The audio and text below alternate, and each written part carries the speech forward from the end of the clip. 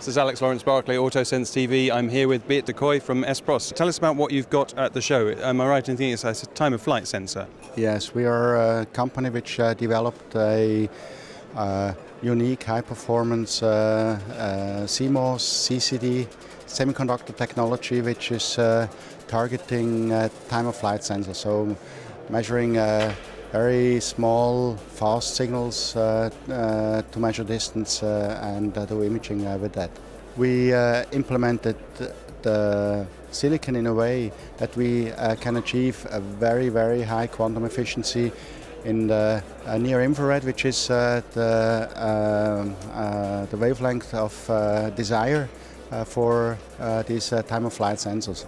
That sounds like very specialist manufacturing. I understand you've got your own foundry.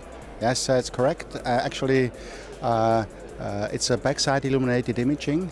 So that means on the front side is a standard CMOS process, which is processed in a foundry. Actually, TSMC is our supplier and partner there. They are producing the front side based on our recipes in their fab. And then when the wafers come to us, we do the backside processing, which then enables the optical capabilities or optical behavior. And this backside processing is done in-house. Right, and I understand you're in a mountain, is that right? Yes, that's correct, yes. Actually, partially of the company is in a mountain. How did that come about?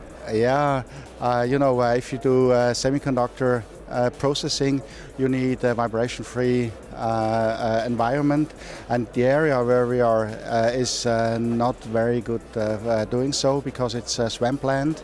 It's a Rhine Valley in Switzerland, and we tried to find a location for the company, and a friend of mine told me once, hey, why you're not going in a mountain? Because a mountain is completely vibration-free. It's, by the way, also earthquake safe.